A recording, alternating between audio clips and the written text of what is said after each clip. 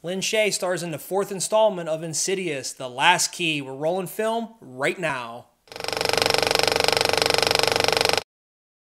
Hey guys, what's up? It's Russell here at Howell's Hollywood Reviews. If you guys haven't, go ahead and click that subscribe button, that little bell notification icon.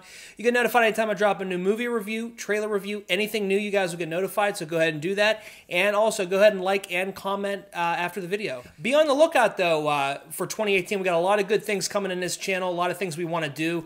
We're going to do the road to the Avengers Infinity. I think that'll be fun. We're going to review all the old films leading up to Avengers Infinity. I think that'll be fun. And also, we're going to do a couple other things. I'm thinking about a top 10 show or a top films of an actor or top films of a director. We're going to try to do that, or we're going to do some retro reviews. There's a lot of ideas I have. I just don't know, with time constraints and everything. I'm trying to think of how I want to do it.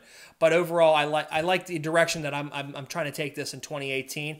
And more importantly, if you guys haven't absolutely subscribed to this channel, we're at 63 subscribers, and we're making headway here. I'm trying to hit 100 here within the next couple months. I appreciate everybody who's been on board, and I just really believe in this channel, and I think we're going to do a lot of good things, and we're going to entertain you guys with movie news and everything possible that we can talk about movies. So please subscribe for sure. Today we're going to be talking about Insidious, The Last Key. The movie's rated PG-13 with a runtime of an hour and 43 minutes.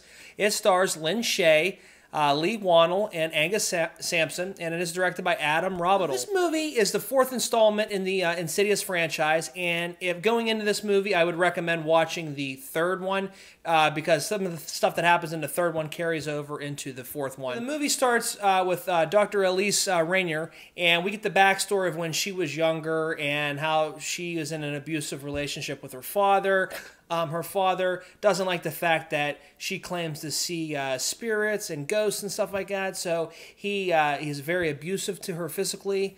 And then we get a little bit of a backstory about that. Fast forward to present day, we get a call, and the person who is currently living in her old house that she grew up in as a child calls her because the house is possessed.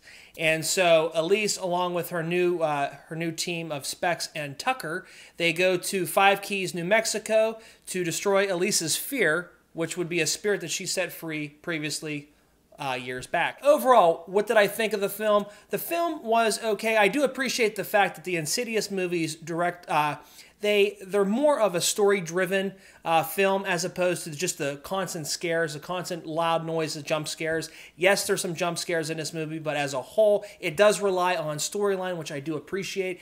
Overall, though, to me, I like the backstory of Elise as when she was younger and how she got her abilities and stuff like that. We kind of see the abilities that she has and leading up to the present. I did appreciate that. Overall, though, the film just didn't do it for me. I feel like a lot of January horror movies just fall flat. I gave this movie overall a 50 out of 100. I didn't really appreciate anything else outside of the backstory of Elise. Overall, there was a couple little jump scares here and there, but just overall, it didn't do much for me. So to me, I cannot recommend it.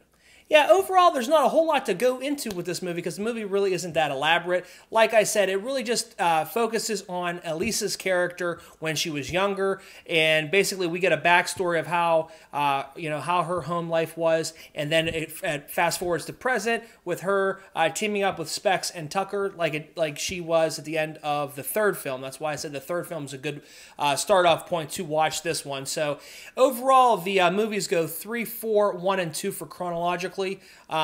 So like I said, the movie overall, I'd give it a 50 out of 100. It just didn't do a lot for me, but I do appreciate that the Insidious movies do rely a little bit more on story as opposed to cheap scares. So I do appreciate that about the film. But more importantly, have you guys seen Insidious, The Last Key? If you have, did you guys enjoy the film? Did you think it was the best one in the franchise, or did you think it was the worst one on a franchise? Sound off there in the comments. Overall, what is your favorite Insidious movie? Sound off there in the comments. Let's talk. And join me next time at Howell's Hollywood Reviews when I bring you The Shape of Water. Until then, we'll see you guys in Hollywood.